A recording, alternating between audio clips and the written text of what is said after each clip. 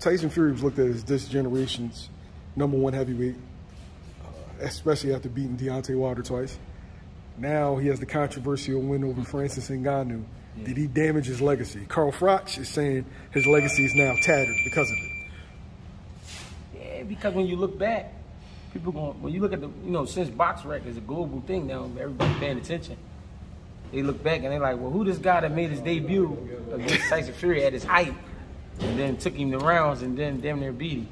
You know what I mean? So it's like, a little bit is there, especially when you talking heavy to all the other great heavyweights, but then it's like, you couldn't even get him out of there.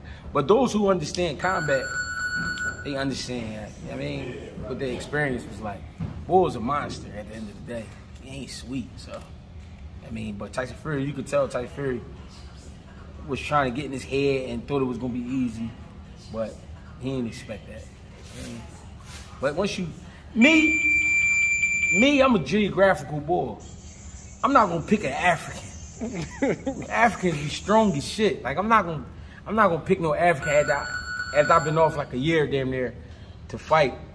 And I know I ain't all the way back. I ain't all the way on my shit. He was wrecking dudes in the UFC, yo. Right. And I'm not going to keep making excuses for Tyson Fury. I mean, he got to stop fucking around. He got to stop playing.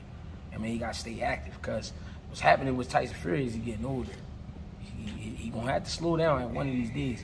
And it's a lot of young heavyweights coming. It's a lot of heavyweights that's just looking for their chance. Because it make me think, damn, if that was Frank Sanchez, what would happen? Big Bang. If that was Big Bang Jang, if that was Jared Anderson, what would happen? Like, you know what I'm saying? So, we'll see.